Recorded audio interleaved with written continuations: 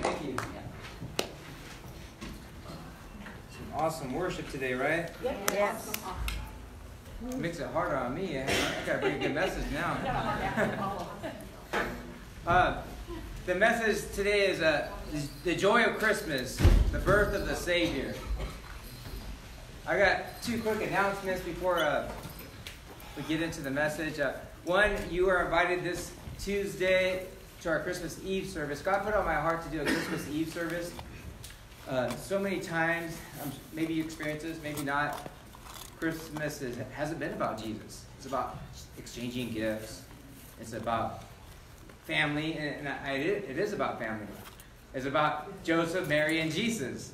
And so I want to keep Jesus the focal point this Christmas. So you're invited to our Christmas Eve service this Tuesday. It starts at 6 to 7.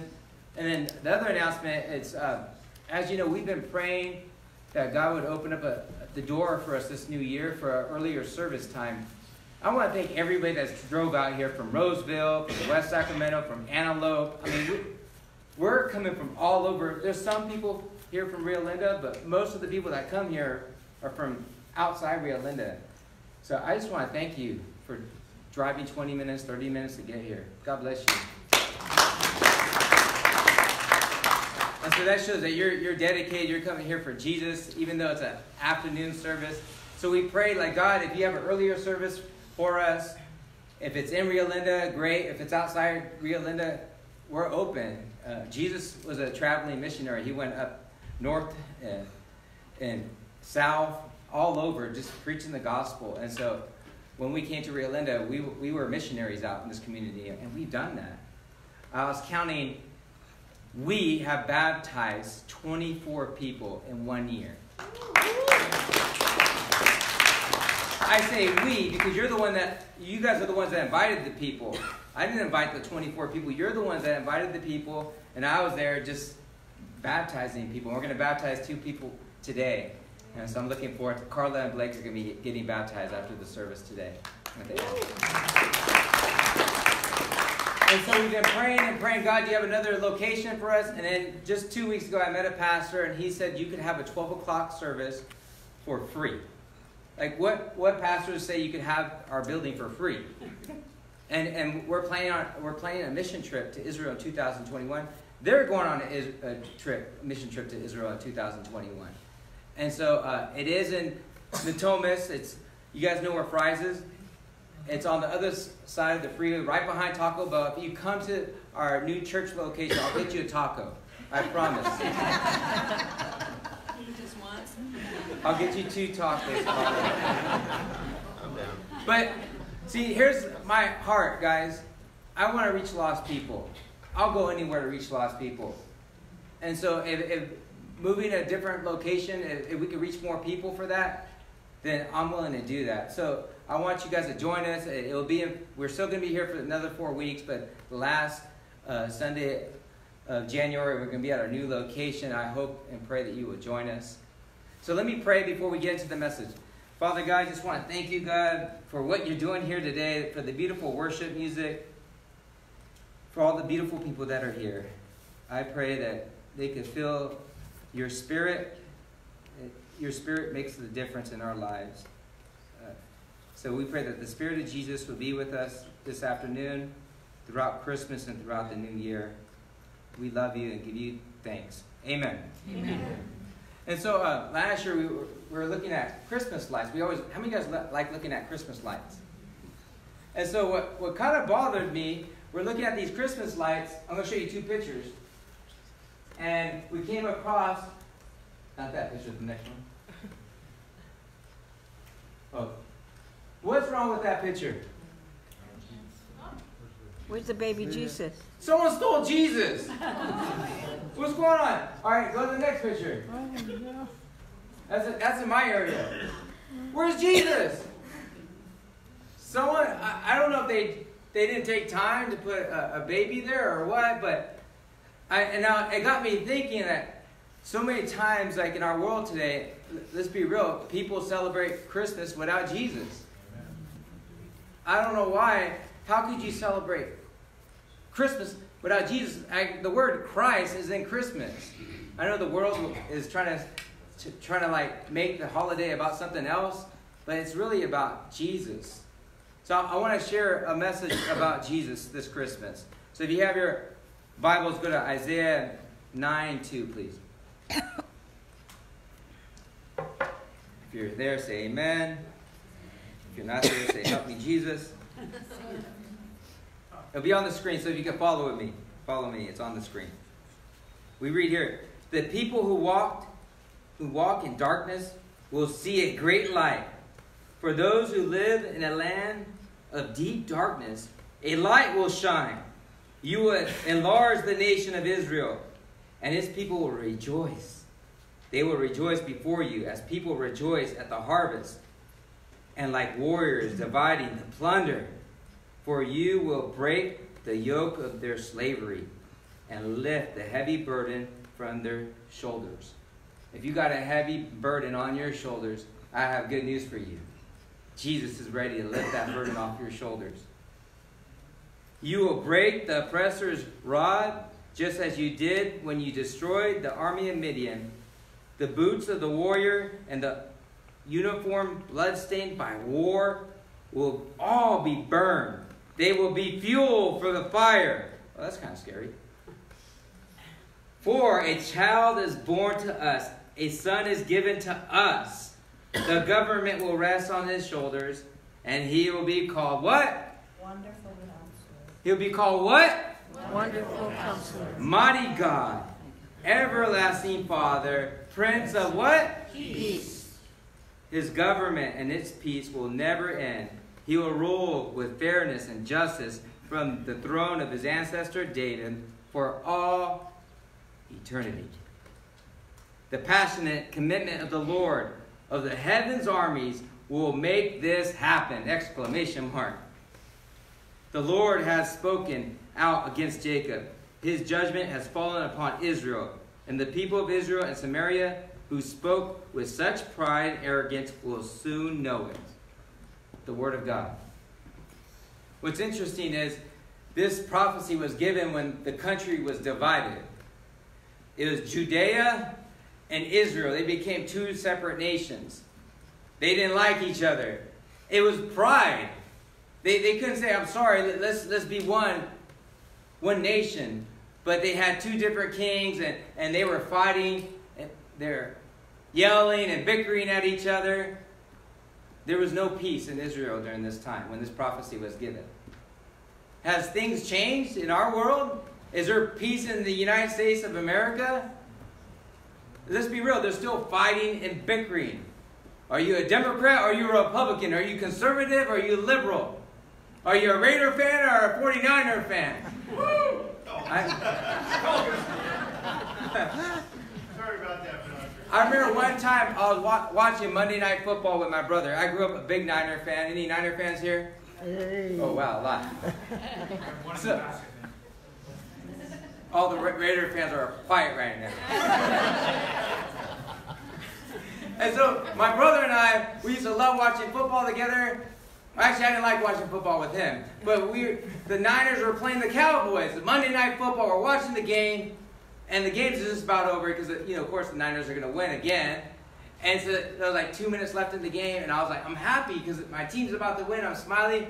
And he looks at me. He's like, why are you smiling? And he punches me. I was like, man, I didn't know you were from Texas. I share that because why is there so much fighting going over? I mean, it's just a game. It's just a game. And that's what I told my brother. It's just a game. But the scripture we just shared, this is no game. Life is on the line. If you come to know Jesus as your personal Lord and Savior, you're promised eternity. You're promised perfect peace. You're promised an eternal Father. You're promised a wonderful counselor. A good friend that's there for you during the good times. And even during the dark times. Can I hear a big amen? Amen. So we read that Jesus came to give us direction. Isaiah 9:6.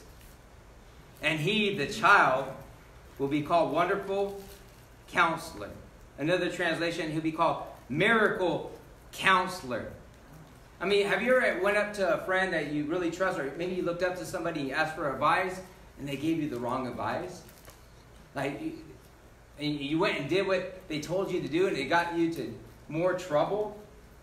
But see, when God gives you advice, when He gives me advice, it's always the right advice. But there's problems with this scripture. It says, when was the last time you went to a child for advice? I mean, sometimes I'll ask my son for advice. But here, we're talking about Jesus Christ. He's no ordinary child. So when you go to Christ, Jesus, He's going to give you the best advice. He's always going to give you direction. He's a wonderful counselor. Could I hear a big amen? Amen. And so Judea and Israel, they needed counsel. They needed God to be their peacemaker. Because there was no peace in Israel during this time. And we read in Isaiah 1:18, "Come, let us come together and reason together, says the Lord." God's very reasonable. He's like, let's talk about it. I'm here. Let's talk about what you're going through. Let's talk about your troubles. Let's talk about your sins. Just be real with me. God just wants you to be real with Him. Let's reason together, God says. Even though your sins are like scarlet, they shall be white as snow. I'm here to say this Christmas, let it snow, let it snow, let it snow. Because I need my sins to be cleaned and wiped away. Don't you? We all need God's forgiveness. Back then they needed God's forgiveness, and today we need God's forgiveness. Proverbs 3:6 says this, "Acknowledge the Lord in all your ways, and He will make your path straight." That's one of the scriptures that I love. Like, when I don't know what to do next, I just quote that scripture. Okay, I'm just going to acknowledge Jesus in all my ways, and He's going to make my path straight. Amen. Another translation says it this way, "In all your ways, submit to Him, and He'll make your path straight." I don't like that translation. That one's harder. It's easier to acknowledge God. It's harder to submit to Him and say, okay, God, not my will, your will be done. Isn't that the challenge, to submit to God daily? That's what God's called us to do, to submit to Him every day and say, okay, God, I'm going to do things your way, not my way. Israel was in a crisis during this time. They rejected God. They rejected the prophet Isaiah. They didn't want to hear from God during this time. And God promised that He was going to bring judgment upon their nation for rejecting the truth. Here's the good news. Jesus came to be our Savior. And He will be called Mighty God. See, God is the only one that has the power to save people. It took God Almighty. He had to come down from heaven through a baby. And so one thing I respect about God, and I'm sure that you respect this about God, He can relate with you. He took on human flesh. He knows how it is to lose a loved one. He knows how it's like to face temptation. He knows how it's like to go through pain and suffering. So Jesus came and He took on flesh. He was a baby. Not forever. He grew up and became a man. Some people still pray to baby Jesus. I hope you don't. We could pray to God because He's still there for us during Christmas time. And even after Christmas, Jesus is going to be with His people. Amen? Amen. Jesus came to save us. It reminds me of a story in Matthew 14:22 about Peter. So one day they were in this boat and a storm came. They're in the middle of the Sea of Galilee and everything was going good. And it's 3 o'clock in the morning and now their boat's about to capsize. And out of the blue, they see Jesus walking on water. And they go, "It's a ghost!" How many of you guys like watching movies about ghosts? Anybody here?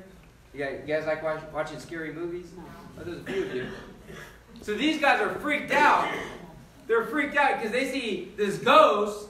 And they're like, "Oh no, it's a ghost. We're about to drown." And now there's a ghost walking on water. And they're freaking out. And then Peter's like, "Jesus, is that you?" And Jesus said, "Yes. come. And then Jesus said, all right, Jesus, you want me to come and walk on water with you? Okay. And so Peter starts to walk on water. But what happens? He takes his eyes off of Jesus. And he starts looking at the storm. He starts looking at how deep the water is, and he begins to drown. And he was about to die. And all he says, Jesus, save me. And what did Jesus do? He came and saved Peter. I share this story because we were all drowning in sin. And we all needed a Savior. But whoever calls on the name of the Lord will be saved. This Christmas, you could find salvation. You could find eternal life. You could find the best daddy in the world if you call on Jesus Christ. He'll be there to save you. Amen? Amen. Next, Jesus came to bring us home. We read in Isaiah 9:6, and he will be called Everlasting Father. In other words, Jesus wants us to come back home and have a relationship with the Father. Our relationship was broken with God, but Jesus came to planet Earth so we could be reunited with the Father, so we could be one with God. Jesus actually says, when you look at me, you see the Father. That's pretty deep. So Jesus wants us to be with the Father for eternity. And the only way he can make that possible is for him to go on the cross and to die for our sins. For God so loved the world that he gave his only Son, that whoever will believe in him shall not perish, but have everlasting life. Do you believe in Jesus? Do you trust in Jesus? I trust in him. I really believe that he died for my sins. I really believe he rose on the third day. I really believe he's coming back someday to bring judgment upon planet Earth. How many of you guys know that our Earth needs to be judged? First time he came as a baby, the first time he's coming as King, Lord, and Holy Judge. But Jesus came the first time to bring us back home so we could be with our daddy, with our Heavenly Father. I'm reminded of the story of this young boy. He used to fight with his dad all the time and mom. And it got so bad that he would run away sometimes. He got involved with drugs, hanging out with the wrong people. And he just did not get along with his father. And so when he turned 18, he's like, I'm going to join the military. I don't want to be home with dad no more. I don't like his rules. I don't like being told what to do. So he goes into the military, but his ways follow him. While he's in the military, he continues to do drugs and sell drugs, and he's disrespecting the drill sergeant, and he gets a dishonorable discharge. And so he has nowhere to go now. He's like, maybe if I write a letter to my dad and I apologize, he'll accept me and he'll take me back home. So he wrote a sincere letter to his dad. He said, Dad, I'm sorry for all the times I disrespected you and for all the times I disobeyed you. I know if you don't want me home anymore, I understand. But if you accept me to come back home, tie a big red ribbon on the big oak tree in our backyard. And when I come back home, I'll know that means I'm welcome. But if there's no red ribbon on the oak tree, I understand. I'm not wanted anymore. So he catches the train to come back home, because the train will go directly behind his backyard and he can see the oak tree. And so while he's getting close to the house, his heart's thumping and beating. He's hoping that he'll see at least one red ribbon up there. And so he gets closer and closer, and his heart starts pounding even faster. And he's hoping to see that red ribbon, that he's still welcome home. And then he looks at the oak tree and he begins to sob uncontrollably. He couldn't take it, because he saw the whole oak tree was full of red ribbons. That's the love of your Father. That's the love of Jesus. He's saying, you're always welcome home. My blood has covered all of your sins. Come home to Daddy. You are welcome home. You are welcome home. I don't know where you're at right now, if you're close to God or not, but I'm here to tell you this afternoon, you're welcome home. Come back to Jesus. Come back to the Father. Lastly, Jesus came to bring us peace. We read Isaiah shall, Isaiah 9:6, and he shall be called Prince of Peace. How incredible is that? Israel had no peace, but God was coming to bring peace. America right now, we might not have peace, but Jesus is here to give you peace. And one day he's going to bring peace, not just to America, but to the world, the Bible declares. We read in Isaiah 26:3, you will keep him in perfect peace, whose mind is stayed on you, because he trusts in you. And this applies to women too. You'll keep her in perfect peace, she whose mind is fixed on you. So if you want to have perfect peace, fix your eyes on Jesus. I was talking to my friend Maximus, if he could come here. We were having coffee this week. I love hanging out with young people. And I was like, hey, I just don't understand something about this scripture. It says you'll have perfect peace. But I know a lot of Christians, they don't have perfect peace. And then he answered the question just like that. And I want him to share his story if he could. Yeah. Give it up for Maximus.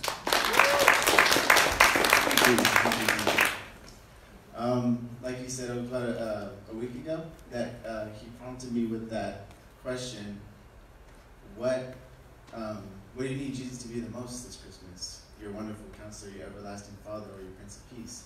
And I said Prince of Peace right off the bat.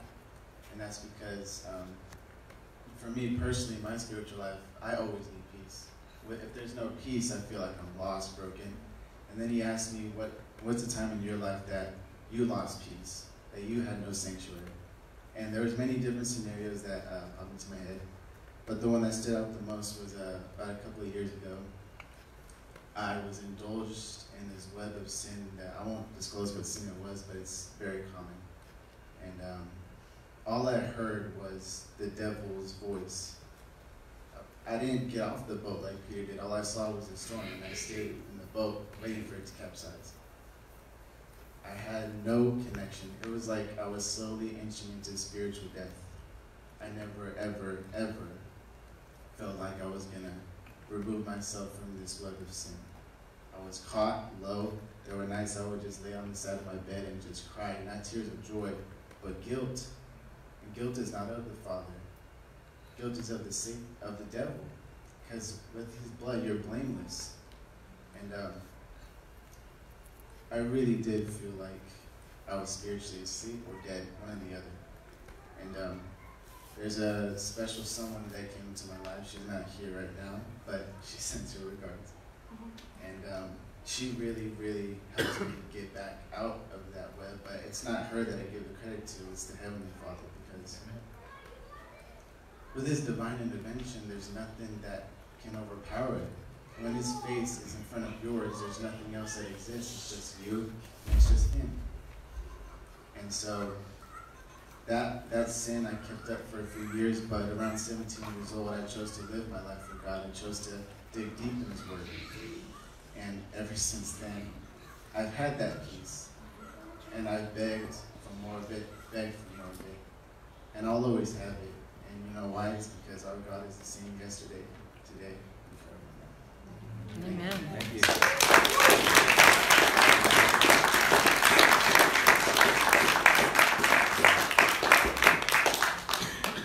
So I have a question. Have you made your peace with God? Maximus made his peace with God. I remember there was a time in my life I didn't make my peace with God. I was living for myself. I knew what I was doing in my life was wrong in God's eyes. And finally I had to humble myself and submit myself to God and confess my sin to Jesus.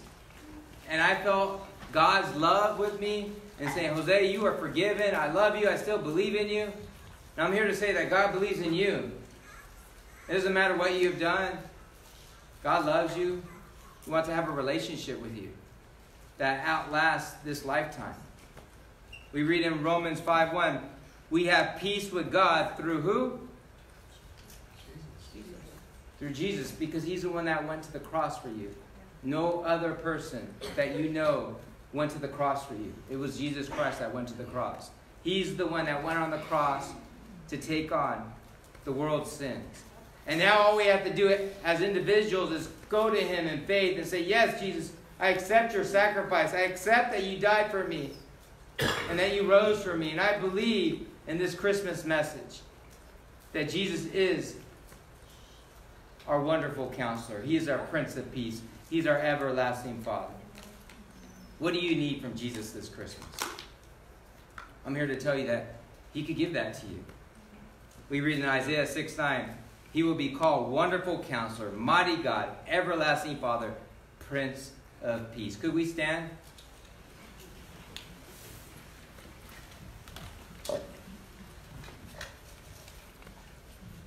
You could bow your heads and close your eyes.